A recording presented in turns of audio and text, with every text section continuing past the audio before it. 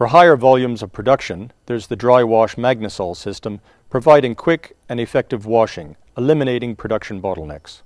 The science bit again?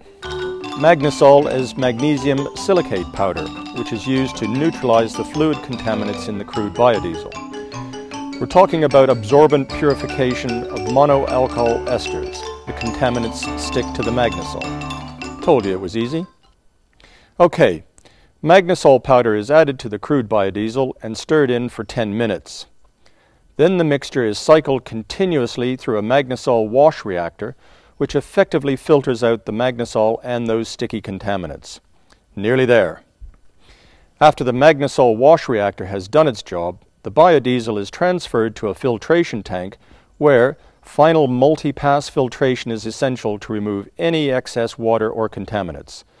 This polishing unit circulates the biodiesel continuously through multiple SDFC filter cartridges, producing upwards of 1,000 litres of filtered biodiesel in a day.